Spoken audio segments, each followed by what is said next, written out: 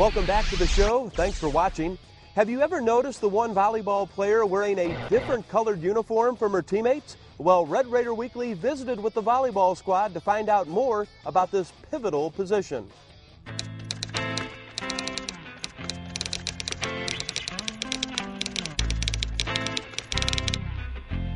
You know, Libero, kind of, it's an Italian word for a liberal sub. And it's the way volleyball looked at it is, we understood that fans love long rallies. And so the Libero position was a position put in so we could have the best defender on the court for a longer period of time. So it used to be that defender could only play 3 rotations. Now they can play up to 5 out of the 6 rotations.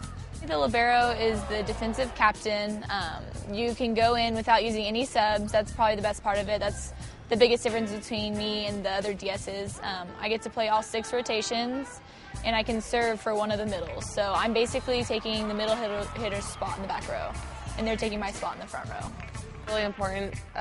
Obviously, Tori is the best passer on the team, so to be able to have her come in and out as coach wants or however we need is vital in how we play, because if somebody's having a hard time, Tori can run in and play, and she can play all the way around.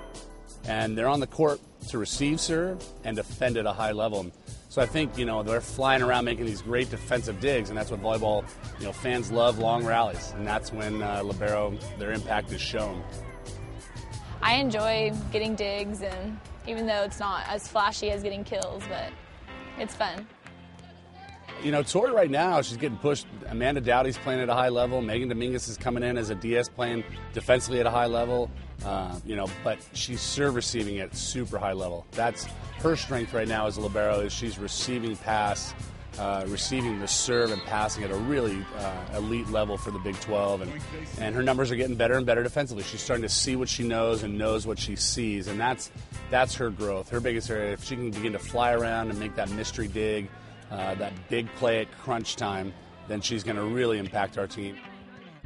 Well, the libero is very, very important because the passes that I make contribute to the setter setting the ball. So if I'm passing the ball everywhere, if my ball control is terrible, they're never going to get a good set to get kills. So the better my passes are, the better setup they'll have to get kills. So Stay tuned for more Red Raider Weekly after the break.